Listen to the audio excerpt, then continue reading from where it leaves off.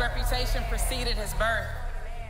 A man whose majesty simultaneously operates in the past, future, and the present of man. So powerful that even the serpent in Genesis knew his days were limited. Isaiah 53 said that this configuration of man and deity had no form or beauty that we should desire him, and no majesty that we should look at him.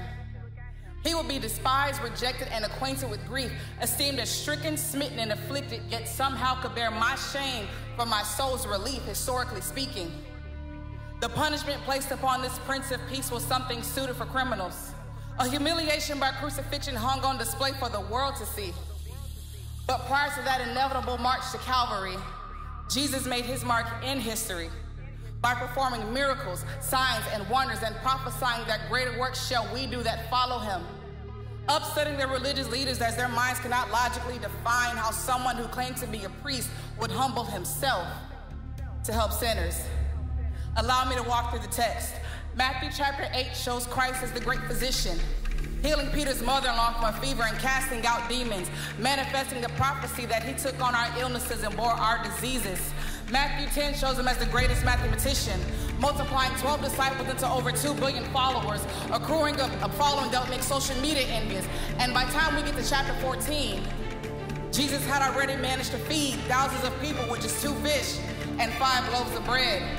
Luke taught me about having faith in his word.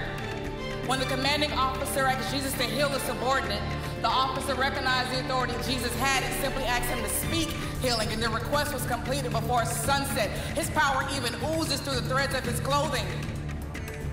Healing a woman with a 12-year-long ailment just by her touching the hem of his garment. All 4 Gospels told me that I was worth dying for. When I thought I was worthless, his sacrifice said that I wasn't worth less.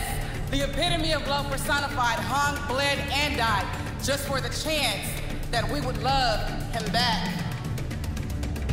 But the story doesn't stop there. Jesus had already warned his persecutors that the tomb was incapable of holding him.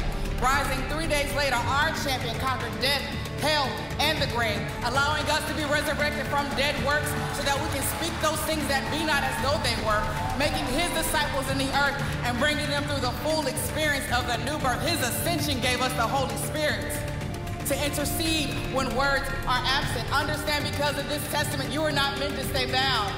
Colossians said that we were buried with him in baptism, wherein we are also risen. You were dead in your sin, but having quickened together with him, having been forgiven of all trespasses and blotting out the ordinances that were placed against us. Hallelujah to our Heavenly Father. Now, to the only wise God, our Savior, be glory, majesty, dominion, and power, both now and forever. Amen. Everybody, come on and put your hands together in this place.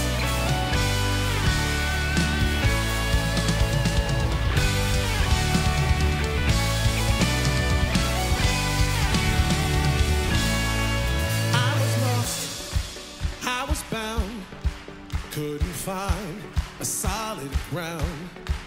I was blind, couldn't see how you called me royalty. But in just 3